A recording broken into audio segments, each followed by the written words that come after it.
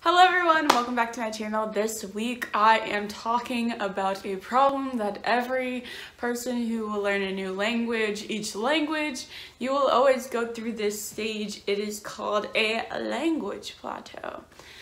So I'm going to give some tips about how to get over them, and I guess let's get started. So if you don't know what a language plateau is, it's a part in your language learning journey where you learn a lot like the first couple months, and then all of a sudden you kind of hit this wall.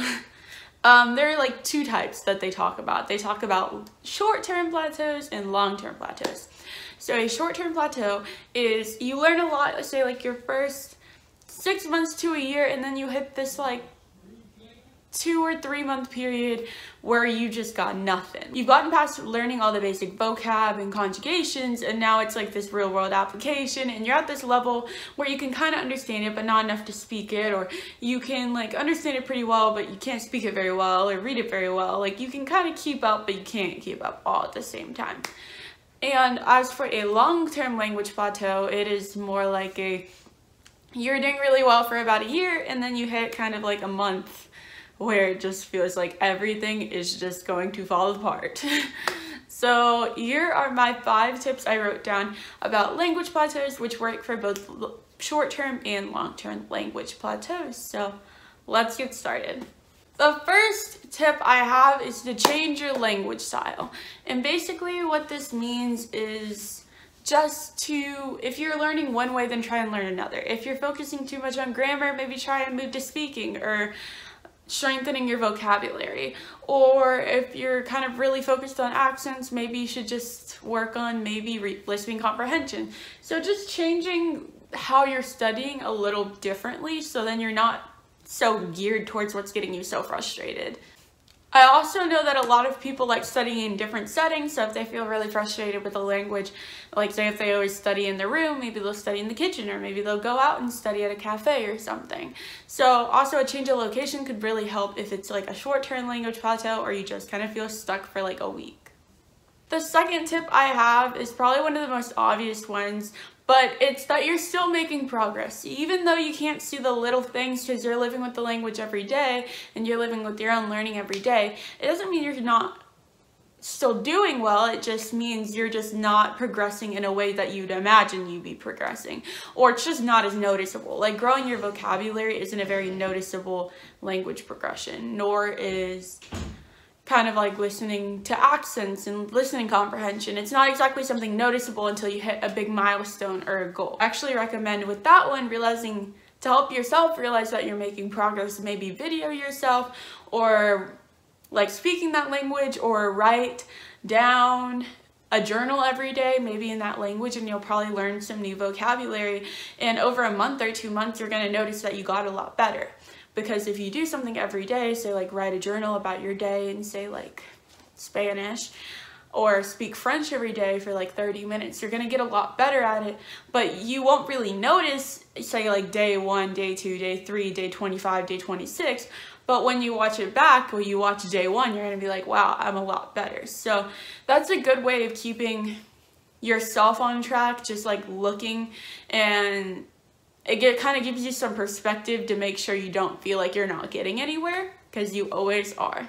The third thing is to set mini goals, which kind of feeds in from my last one. So I'm not a big goal setter personally. I don't really like setting goals. I just kind of feel like it's kind of a little, kind of just restricting. I kind of just like to see how it goes, but some people do set goals. And just setting little short-term goals, whether it's like, oh, you want to practice like 30 minutes a day this week, or even bigger goals like I want to be able to do a mini presentation in Spanish by the end of the month, or you know, by the end of this year I want to take a trip to Spain for this summer or something. You know what I mean? Like just like little or big goals you can set for yourself, so then you can kind of get out of your language plateau and have some motivation to work for something.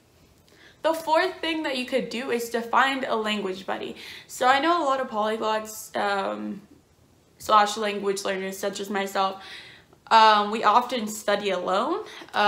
It's very common to study alone. Maybe you have a friend who speaks the language, but finding somebody who is also learning a language, or even better, the same language, could really help you, because you guys can just buddy up, spur each other on, share each other's goals and aspirations in whatever language you're learning. You guys can study together. It's just a really good time to just have someone who understands what you're going through to learn the language, or can help you through your plateau in unmotivation with their motivation. Also, signing up for classes. Classes can be a very cheap alternative.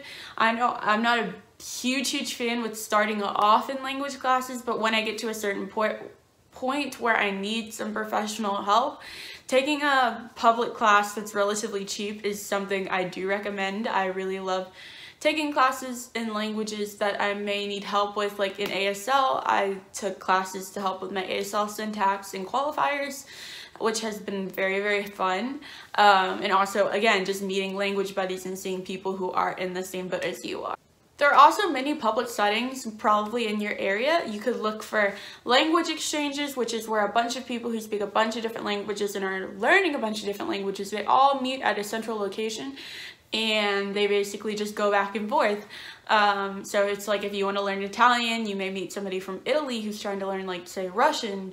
But they'll be more than likely to help you, because you guys are all in the same boat and you guys all want to learn a language, and you understand how hard that is to do. Speaking from personal experience, I went to a silent dinner for American Sign Language, and it was so fun to just be able to sign with people who are also learning how to sign, and people who are hard of hearing and deaf. So it was super duper fun. It really ignited a passion of ASL that I knew I always had, but I just kind of felt like I lost that initial love of ASL. But just knowing that there are people out there who want to sign and want to practice and learn languages just gives you an extra motivation to work even harder to get better. And my sixth and final tip, and it's not really a tip, but if worst comes to worst, if you feel like you just are really burnt out, take a week off. I did this with Spanish. I felt so just burnt out. It was spring break, and I remember I just felt so frustrated with the language, and I just wanted to, like, quit. I was literally this close. Like, I was so tired. I was like, I'm tired of learning Spanish. I just feel like I'm not getting anywhere. I don't know enough to speak with people. I did not feel good about it at all.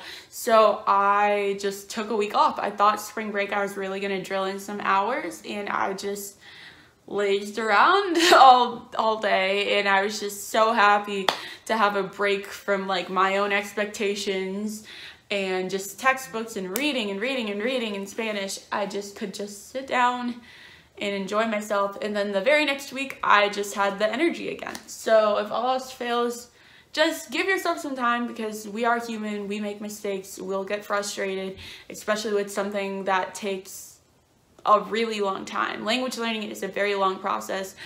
Usually the videos who are like, how did I learn a language in 6 months, they can learn to a conversational fluency, but actually being fully fluent in a language takes years.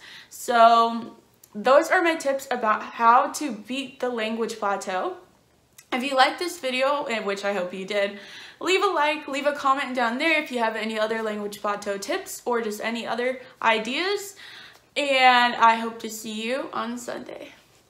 Bye. Goodbye.